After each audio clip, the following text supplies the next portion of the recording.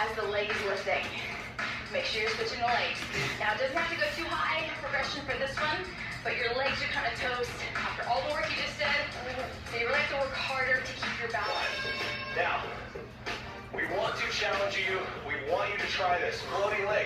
It's not an easy thing to do, so if at any point you need to, go back to the original move where your feet stay on the ground for the scissor push-up. But either way, in, out, in, down. Now, what we're thinking about, right? We think about a good leg and a bad leg. Jared, is this your bad leg?